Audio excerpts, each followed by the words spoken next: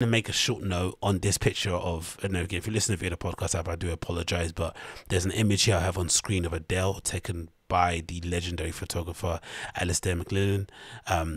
Of course, fantastic photographer. They're definitely one of our best here in the UK or the Great British Isles, and she looks fantastic. She looks amazing. Obviously, Adele looks incredible, but again, not to stress about this because it's not that big of a deal in general. But is there at least an acceptance? Yeah, is there an acceptance and a realization that sometimes, or most of the time, most people, especially when it comes to women, because you know how their weights can basically fluctuate, and the fact that if you drop a couple of pounds you can change sizes, you can go to like 2 to 3 sizes really quickly. There has to be an acceptance, if you're a woman, that losing a few pounds is drastically going to improve what you look like, your kind of attractiveness, and also your kind of overall inner confidence. Because it looks as if since Adele has lost weight, there's not a camera that she's seen that she's not wanting to pose in front of.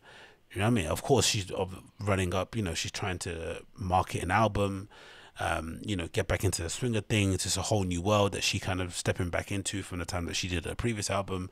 You have to be a little bit more engaged. You have to be on social media, do all these kind of things. I get it, but there is no denying that part of her weight loss has been amazing too. Has been this sort of inner confidence it's given her. Of course, she's always been a confident girl. I think if you look at her other album covers, they clearly show that somebody who was aware that their face was, top 10, top level. So she always kind of let it be known that, hey, I'm pretty. I may be a bit fat, but I am pretty. So every picture you saw of her, she looks amazing. Makeup was always done right. So for sure, she knew what her assets were.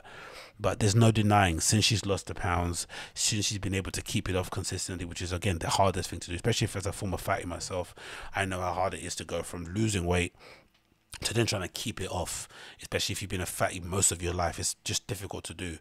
But there needs to be an acceptance that this just looks better. It just is what it is. And again, it doesn't denigrate people who don't want to lose weight, who want to stay the size that they are. That's perfectly okay. But for whatever reason, we're living in a society now where people want both things. They want to be praised when they lose the weight, but they also want to be praised for being the weight that they are if it is bigger. Like they want both, right? Or they don't accept when people put like what would you call it, traditional beauty standards on them in terms of kind of what people are regularly into. And again, that's not our fault. I wish we could live in a world where all sides were appreciated, but for the most part, most guys, most people in general do prefer people to be of a certain size, a certain shape, whatever it may be. It is what it is. And the other funny part of it I was thinking about too, which kind of doesn't get spoken about too often, I guess because it hits too close to home, is that if you think about the unfair beauty standards that exist in the world, especially the ones that are being purported now, especially the ones that are just being pushed now, especially the ones that are probably the most toxic, they mostly come from women.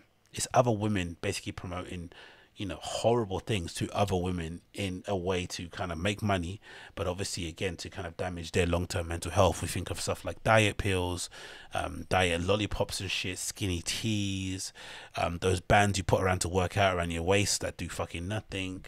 You think of cosmetic surgery, all these crazy things that people do.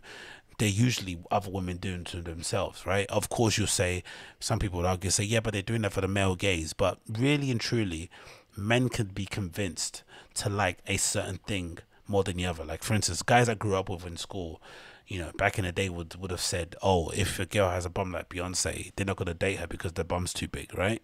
It was like a sign of fatness. Nowadays, a girl that looks like that couldn't walk down the street 2 minutes without being hollered at or let it be known that people like what she looks like. Do you know what I mean? People's tastes can change over time, as the kind of as maybe it's the internet as well, because we're seeing different types of shapes of women, whatever it is. I'm just saying guys can be convinced really to like whatever, because for the most part guys aren't really choosy. They're not the one choosing, they're the ones just accepting whatever's given to them, unless they're Jason Momoa or something, right? So it's just interesting that just to kind of observe from afar, because again, me not being a fan of Adele's music at all, and thinking it's pretty much garbage, and maybe she's quite overrated as an artist, but there's no denying that she looks stunning now, like legitimately stunning. Like she always has looked stunning, but she looks way better now that she's lost the weight. It just is what it is. And I think most people would, if they could lose 5 to 10 pounds, would look incredibly good. But it's less about what you look like and more so what it does to your inner confidence. I think people say that a lot when you work out. I know I've had the same thing. Most of my kind of desire to lose weight and desire to be fit over the history of my life has mostly been to attract more women, and obviously to wear designer clothes, right? Those have been my surface level, shallow sort of reasons why I wanted to lose the weight. But then when you start doing it and you start getting into exercising and you start loving the feeling of these endorphins, all this, whatever it may be, and this adrenaline, all this sort of stuff, right? You start getting high off the exercise. What you start to realize is that it's actually a great kind of, it's actually a great sort of personal thing. It's sort of like a great little therapy thing that you go through as well, where you start to kind of love yourself from the inside more so from the outside. Even though if you dropped two dresses, even like for me, I went from being a 38 waist to like a 36 to being like a 35, 34, and then you're like a 32. Like, oh my god, I can't believe I'm wearing these jeans that I never wore before in like 7 years or something. Like, blows your head. But then it's actually nice how you feel inside about yourself. Do you know what I mean? How you've kind of proves yourself that you can do something that's incredibly difficult, which it is. Don't let anybody denigrate weight loss. Weight loss is really difficult.